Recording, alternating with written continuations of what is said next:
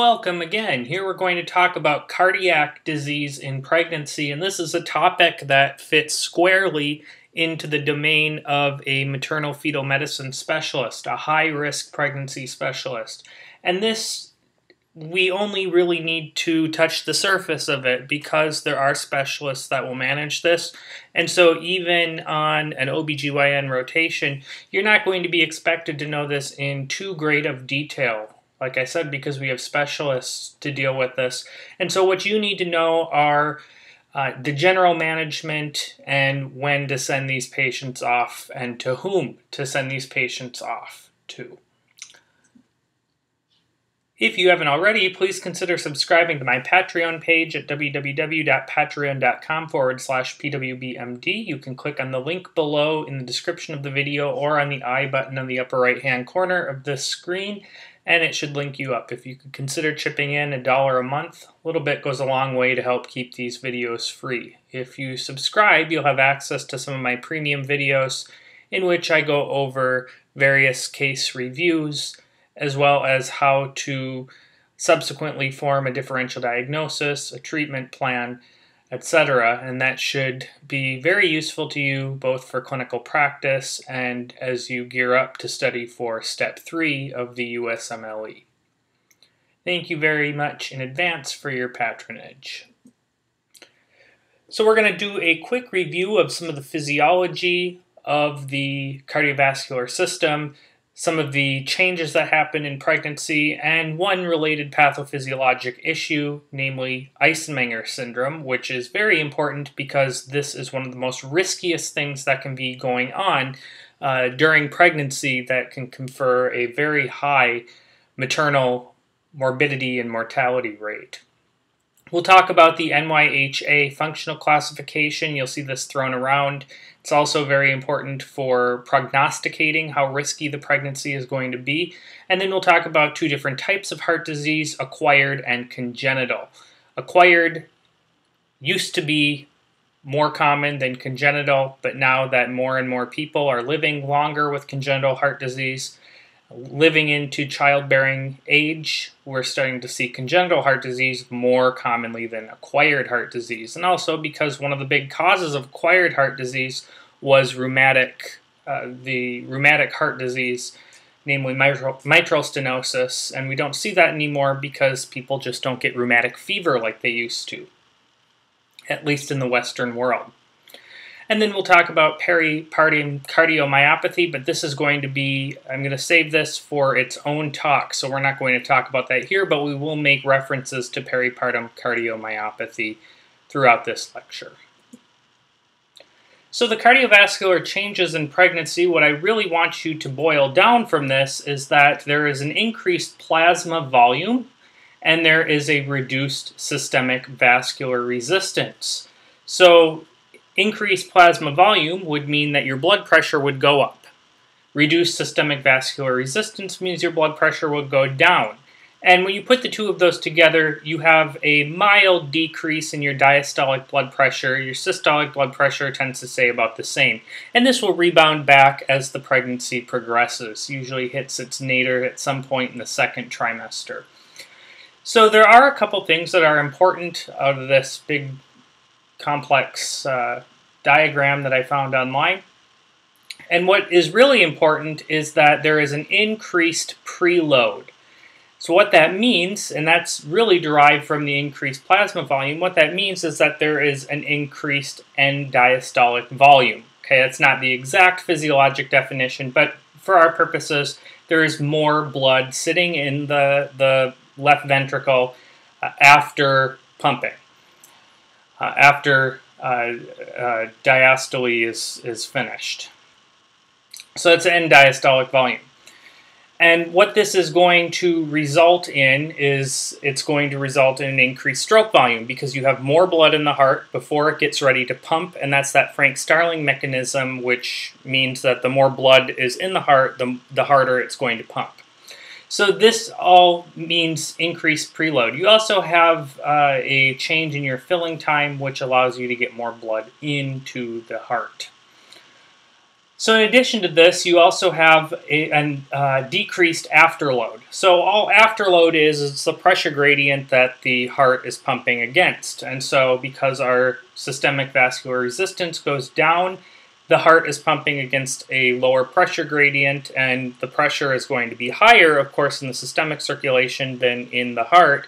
And so it's pumping against that. If the systemic vascular resistance goes down, it's easier for the heart to pump blood out. And that is why we see an increased stroke volume. So you have an increased stroke volume. You also have a slightly increased heart rate. That all is going to mean that the cardiac output goes up. So the exact numbers: plasma volume increases around 30 to 50%, the cardiac output increases around 30 to 50%, and the heart rate increases around 15%. Okay, so it's good to know as far as pregnancy goes, there's an increased plasma volume, there's a reduced systemic vascular resistance, and this will translate to an increase in cardiac output. And that is really good because we need to get more blood to the placenta. We have this new organ and we need to get more blood to it. We need to perfuse all the maternal organs, yes, but we also need to perfuse this new organ, the placenta. And this is very useful to us. Now, as we're going to see, the fact that we have increased plasma volume, the fact that we have reduced systemic vascular resistance is going to come into play when it comes to some of the congenital and acquired heart diseases, and it's going to possibly, with some of those diseases, the symptoms will be unmasked for the first time because of this new state that the woman is in. Some related pathophysiology, so I expect that you know your anatomy of the heart. There we go. Okay, so this is Eisenmenger syndrome. So we normally don't see a ventricular septal defect. However, in some women, they will have it. So in most people, a ventricular septal defect, a small one, is well, not normal, but it's subclinical. Now, if that ventricular septal defect is large enough, what can happen is that there's going to be increased blood flow to the lungs because you have higher pressure in the left ventricle than in the right ventricle. That's going to push more blood to the lungs. Okay, higher pressure in the left ventricle pushes blood over to the lower pressure in the right ventricle, and that means more blood flow going to the lungs. That means you have a higher pulmonary pressure. That higher pulmonary pressure is going to result in a thickened wall in the pulmonary arteries. And ultimately what this can lead to is a higher pressure in the right ventricle, which is then going to push blood from the right ventricle to the left ventricle. And that means that blood that's coming out of the left ventricle is going to be partially deoxygenated. Okay, we should have fully oxygenated blood coming out the left ventricle. But if you start to have a shunt from the right to the left, then you start to have deoxygenated blood mixing with oxygenated blood and going out to the body, and that is a big problem. Okay, it's not so much a problem that you have blood coming from the left to the right because you just have oxygenated blood going back to the lungs for a second go around. But when that blood starts to move from the right to the left, as it will when the pulmonary pressure increases enough because you have wall thickening, then you start to have problems, and this is Eisenmenger syndrome. Now you can imagine that pregnancy is going to exacerbate this. Why is it going to exacerbate it? Because the systemic vascular resistance goes down. And when the systemic vascular resistance goes down, there's less pressure, even less pressure in the systemic circulation. And what's that going to do? It's going to reduce pressure in the left ventricle. If there's less pressure, even less pressure in the left ventricle, it's going to be much easier, even easier than before. It's going to be much easier for blood to move from the right to the left. So you're going to have even more deoxygenated blood making it out to the systemic circulation. So this is going to, pregnancy is going to worsen Eisenmenger syndrome. And so one of the big things with Eisenmenger syndrome is that you need to avoid hypotension. And pregnancy already causes a slight decrease in the blood pressure. And so if it becomes even worse, where you have even worse hypotension, then you just worsen the right to left shunting. Okay, and so this is why Eisenmenger syndrome is a really bad deal in pregnancy. And this is actually, Eisenmenger syndrome confers the worst prognosis in pregnancy out of all of the cardiovascular diseases that we're going to talk about. So we have this NYHA functional classification, and you will see this thrown around a lot.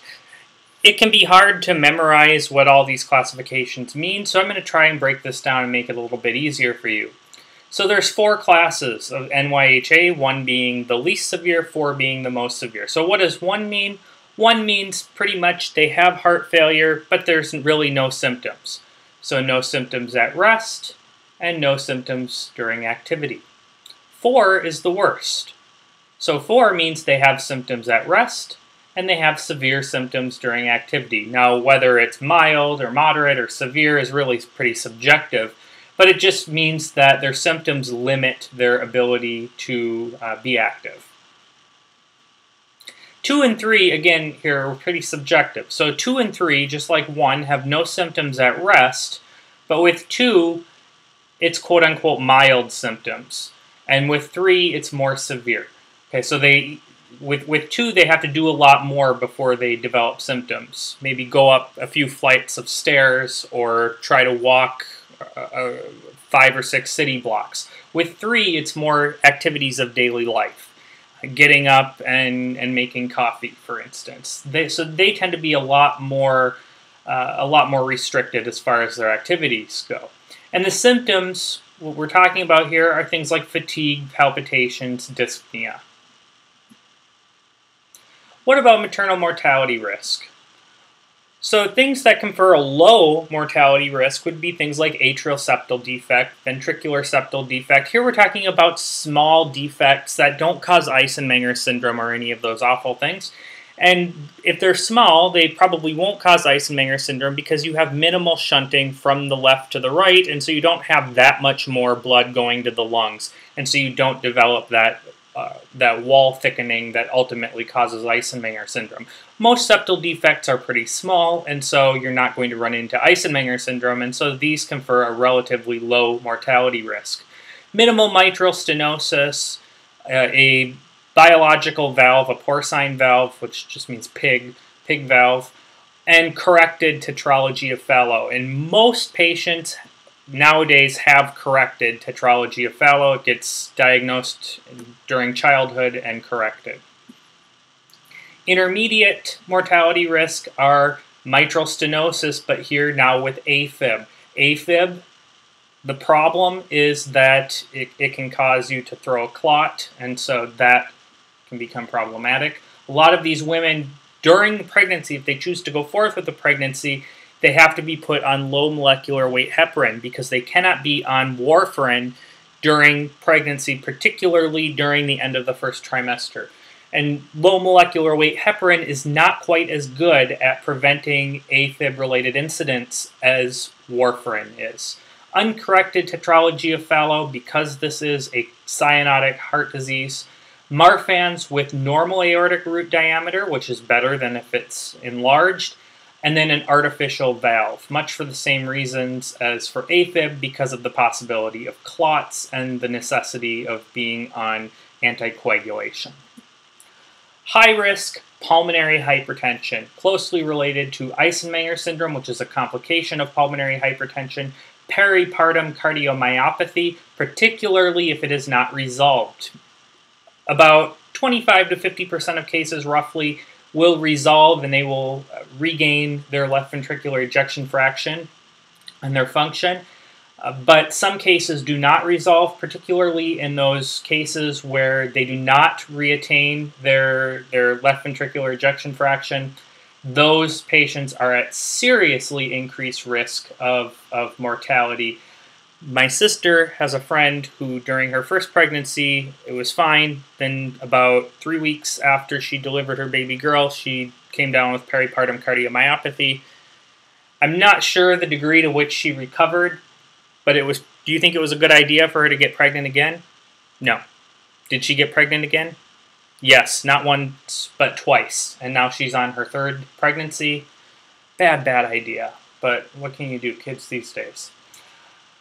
And then Marfan's with dilated aortic root. What are we worried about with the dilated aortic root? We're worried about aortic root dissection, aneurysm, and so forth. And remember that because we have that increased plasma volume, that's going to raise your risk of developing a dissection or an aneurysm because there's just more blood out in the circulation. Signs of heart disease in pregnancy. Any diastolic or continuous murmur. Any systolic murmur with a thrill, particularly pansystolic murmurs with a thrill. And so these are loud murmurs. Symptoms such as clubbing, cyanosis, jugular venous distension, dyspnea, PND, orthopnea, palpitations, and then unequivocal heart enlargement, which you're probably only going to see on echo, but that is an ominous sign when the heart is very enlarged. What that shows you is that there's some kind of chronic left ventricular issue, or if it's on both sides, that is sort of a harbinger of peripartum cardiomyopathy. Acquired heart disease in pregnancy. We don't see this like we used to 50 years ago. Congenital heart disease is slightly more common nowadays. And the reason is because rheumatic disease used to be the driver of what caused complications of acquired heart disease in pregnancy. And we give antibiotics now. When you get a strep infection, you get antibiotics, not because we want to shorten the duration of your sore throat, but because we want to prevent rheumatic disease. And so since we're not seeing rheumatic disease, we're not seeing the mitral stenosis that comes as a consequence of it. And so in particular in the US, in the industrialized world where we have good health care, we don't see rheumatic disease, and so we don't see the acquired heart disease to the same degree as we used to. Now, if you have patients coming to you from the developing world, your immigrant patients, then you might see this, okay? So, very important that you understand and that you're aware of the fact that pregnancy worsens mitral stenosis. It just so happens that the two things that worsen mitral stenosis, an increase in heart rate and an increased cardiac output, an increased plasma volume, just so happen to be normal changes in pregnancy. In pregnancy, we normally see an increase in heart rate. In pregnancy, we normally see an increased cardiac output. And both of those things worsen mitral stenosis. It doesn't worsen the valve itself, but it worsens the symptoms of mitral stenosis. Why is that? Well, because mitral stenosis causes impaired filling of the left ventricle. You can't get blood as easily from the left atrium to the left ventricle because you have a stenotic valve. You have a blockage, essentially. And when the heart rate goes up, how much time do you spend in systole and diastole relative to when the heart rate is baseline? Well, the amount of time you spend in systole always stays the same. It's the amount of time you spend in diastole which shortens when the heart rate goes up. And so diastole is filling of the ventricles. And you already have a problem filling the ventricles when you have mitral stenosis, problem filling the left ventricle. And so now you add on top of the mitral stenosis where you can't fill your left ventricle, now you're spending even less time in diastole, which is your time that you're supposed to fill your left ventricle. Now you have more blood backed up in the left atrium, which is going to increase the pressure in the pulmonary circulation. And then add on top of that, you already have increased plasma volume during pregnancy. And so all of that blood, it's just more. You have more blood. You have more blood in the left atrium. And so this is going to cause that dyspnea and orthopnea and PND that you see in congestive heart failure. It's all going to get worse with pregnancy. And so perhaps the patient didn't know they had mitral stenosis because it just wasn't that bad. But now they got pregnant and their heart rate went up and their cardiac output is higher, their plasma volume is higher, and now they developed symptoms. Or maybe they did have symptoms before and now those symptoms are getting even worse. Okay, so this is why those symptoms like orthopnea and dyspnea, you need to get an EKG and an echo. The EKG is mostly to look for atrial fibrillation. Atrial fibrillation would occur because you have dilation of the atrium.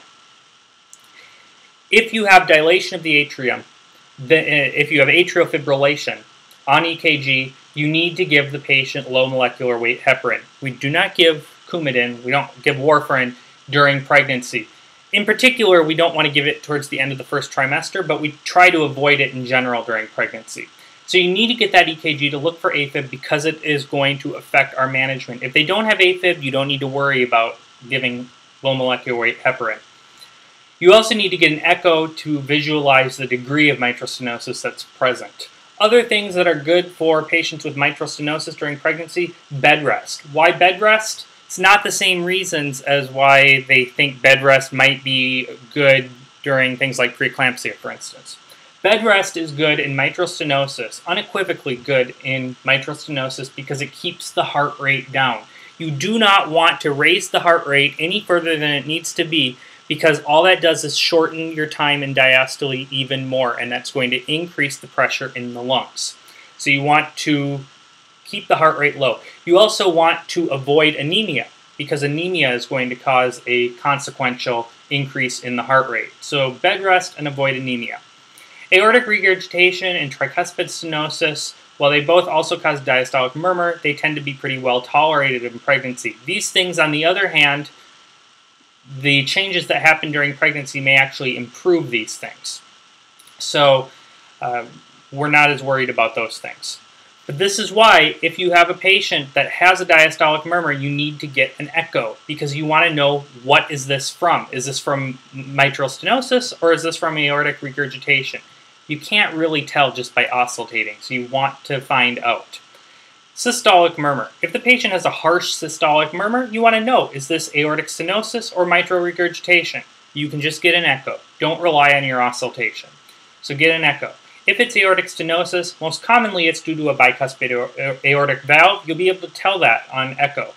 With a bicuspid aortic valve, we have an associated increased risk of aortic dissection because of an increased plasma volume. You have more blood flowing through that aorta, you have a higher likelihood of an aortic dissection. And so we want to know about that as well. Mitral regurgitation, pretty well tolerated in pregnancy. So the stenotic lesions are what we're worried about, mitral stenosis and aortic stenosis. Infective endocarditis is pretty rare in pregnancy, but when it does happen, it's potentially deadly. Unfortunately, there's not a whole lot we can do about it.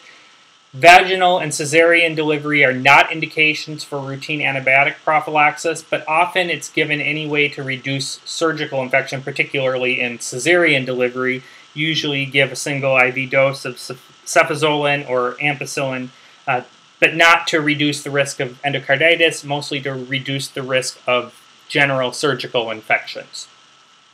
Cardiomyopathy. So with cardiomyopathy, there is an increased risk of heart failure, arrhythmia, and stroke.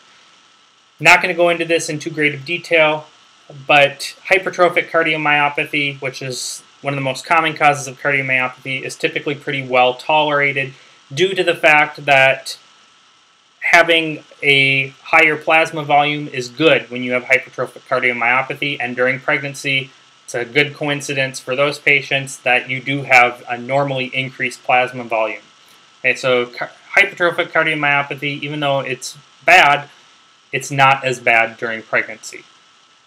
Coronary artery disease, pretty rare. Why? Because coronary artery disease is something that we see in 60-year-olds, and 60-year-olds don't get pregnant. So pretty rare during pregnancy, but as the average age of pregnant women is going up because a lot of people are delaying pregnancy nowadays, you may see this more and more, and also because people are getting coronary artery disease at younger ages because of diabesity.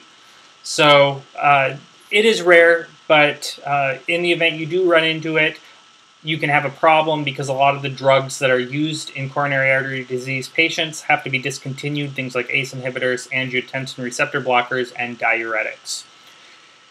You may attempt vaginal delivery in virtually all patients with cardiac disease, but you want to monitor them closely, especially postpartum. Why do you need to monitor them closely postpartum? Because of all of those hemodynamic changes that occur once the placenta is gone. They're going to go back to their pre-pregnancy state, and that can be very shocking to their bodies, and so you want to monitor them closely. So we have this modified World Health Organization classification for congenital heart disease in pregnancy. So now we're kind of shifting tracks on the congenital heart diseases.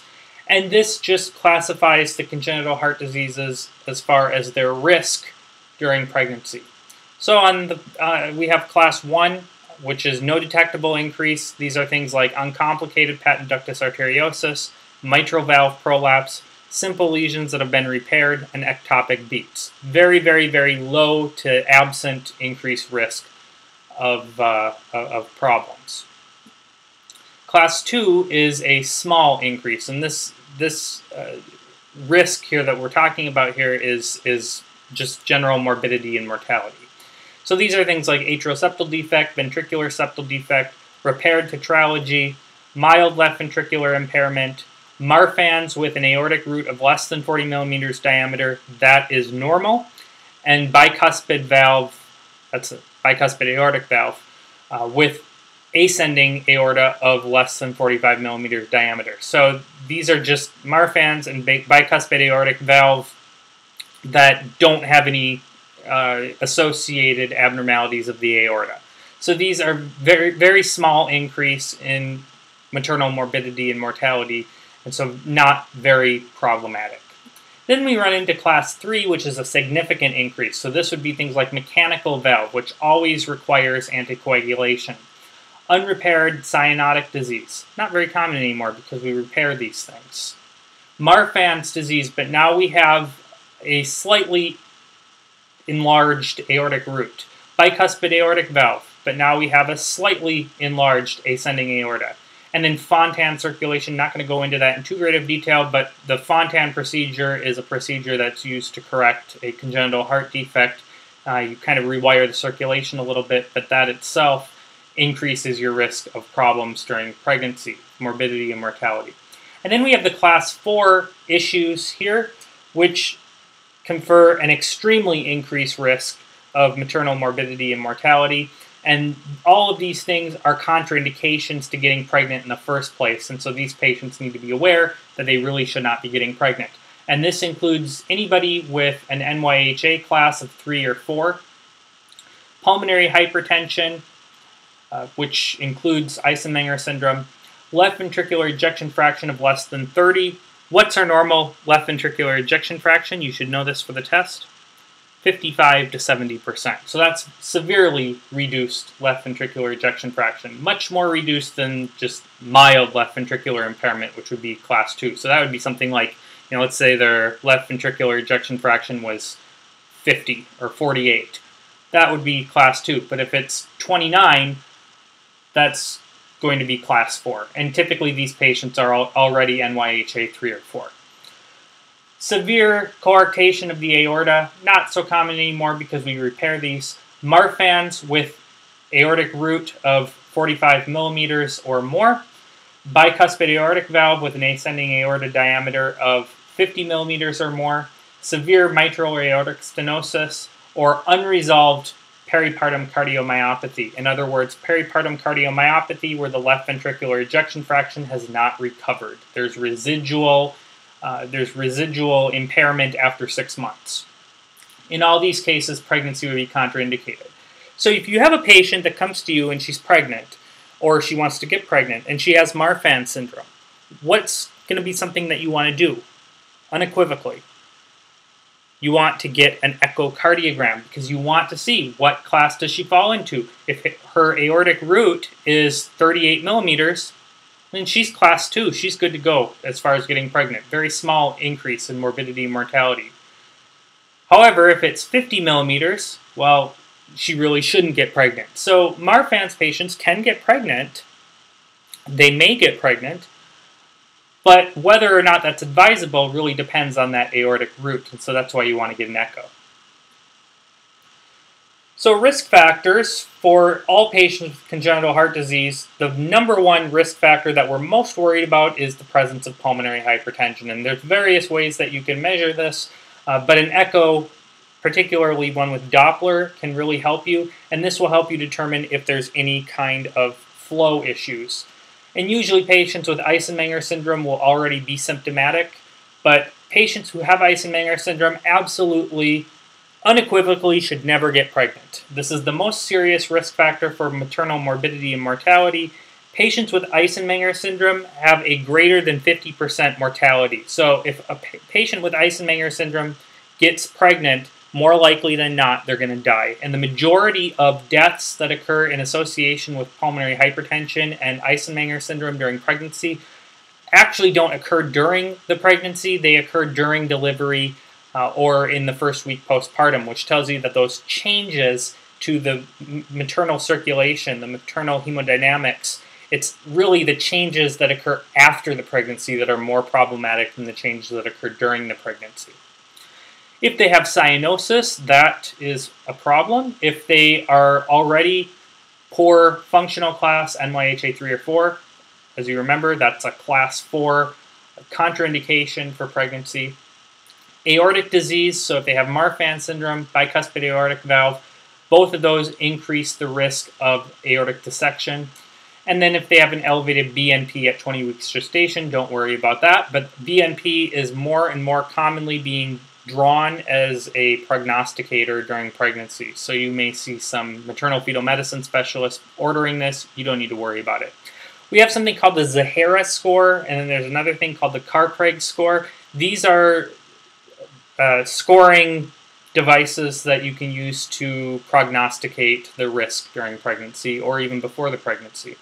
So this is an example here of the Zaheira score, and you're just taking these different things. All of these things are poor prognosticators for pregnancy, and then you put together this point total, and it tells you your risk of quote-unquote cardiac events. And this can include things like decompensated heart failure, aortic dissection, thromboembolism, basically a risk of really bad things happening during pregnancy. You can see that if you have none of these, your risk is only 2.9%, which is probably similar to what it is in the general population, maybe a little bit worse. If you're in the middle, then your risk is about 17.5%. If you're really high, 70%. Do you think these patients should be getting pregnant? No. So these are things you'll want to look at when a patient with known cardiac history comes to you saying that she wants to get pregnant, or if she's very early on in her pregnancy. And I don't like to get into the ethics, but some of these patients, you may advise them that they may want to consider terminating the pregnancy. Certainly not something that I would personally advise ethically, because I am of a certain ethical bend when it comes to pregnancy termination, but I fully understand that when the mother's life is possibly in jeopardy, that may be a decision she wants to make, and she should make. It's a personal decision. Okay, so general care. All women who want to get pregnant who have a known cardiac history should have a preconception evaluation by a cardiologist. In other words, this should be done as early as possible. Now, some women may come to you pregnant and they have a known cardiac history. In that case, they need to be seen by a cardiologist as soon as possible. But ideally, women who have a cardiac history will see a cardiologist before they get pregnant. An assessment will include an EKG to look for atrial fibrillation in particular, but really any arrhythmia, echocardiogram, and assessment of functional class, that NYHA thing. You want to perform all indicated cardiac intervention prior to conception. So that may include things like valvular replacement, balloon valvuloplasty. You want to do all those things prior to conception. Now, if those things are indicated, particularly a balloon valvuloplasty, if they're indicated during the pregnancy, you may do it, but you want to avoid it. You ideally like to do it before conception. So you want to get that stuff out of the way. Patient education, make sure that she's aware of the risks of pregnancy because she is at increased risk in general. Some things more than others, though. Obviously, if she's got pulmonary hypertension, it's a much greater risk than if she doesn't. And then close follow-up with a cardiologist during pregnancy. And the frequency of the follow-ups will depend on her functional class. So if she's NYHA 3 or 4 and she's pregnant, she needs to see the cardiologist a lot more than if she's NYHA 1 and only has a repaired tetralogy or a PDA or a ventricular septal defect and stuff like that. So just to recap, heart disease confers increased morbidity and mortality in pregnant women, and it increases the risk of adverse outcomes like spontaneous abortion, preterm delivery, fetal immaturity and death, and perinatal morbidity and mortality. We didn't really go into it, but why might this cause an increased risk of fetal immaturity and death? Well, if she has some kind of cyanotic issue, like let's say that she's got a right to left shunt, she's going to have less oxygenated blood going out into the peripheral circulation, less oxygenated blood going to the placenta, baby's going to get less oxygen, baby's not going to grow as well. EKG and echocardiography can assess the extent of heart disease, so they are always indicated in women who have a cardiac history who get pregnant. If she has mitral stenosis, two of the things you want her to do, refrain from strenuous activity, ideally bed rest, and avoid anemia. So iron supplementation. Presence of AFib or mechanical heart valve necessitates anticoagulation. In that case, you want to use low molecular weight heparin, like Lovenox. You don't want to use warfarin, but in particular, you don't want to use warfarin during 6 to 12 weeks gestation. You can run into teratogenicity. Now, this is when you really don't want to use it, but most OBs will not give warfarin at all during pregnancy. Preconceptional and prenatal management should include consultation and follow-up with a cardiologist, especially a cardiologist, ideally, who has experience dealing with pregnant women. And then also you want consultation with a high-risk pregnancy or maternal-fetal medicine specialist. They will probably be the ones that will be managing the pregnancy. Any corrective surgery should be performed prior to conception if at all possible. Vaginal delivery is acceptable, absent obstetric indications. As a matter of fact, we prefer to deliver these women vaginally because of the anesthesia issues with C-sections, what that can lead to hemodynamically can cause some instability. And so ideally, we like to deliver these women vaginally. And then, of course, you want to monitor these patients very closely postpartum. Depending on how severe their cardiac disease was, many of these patients will need to be monitored in an ICU. And that is all I've got for you. If you have any questions, please write me a note below.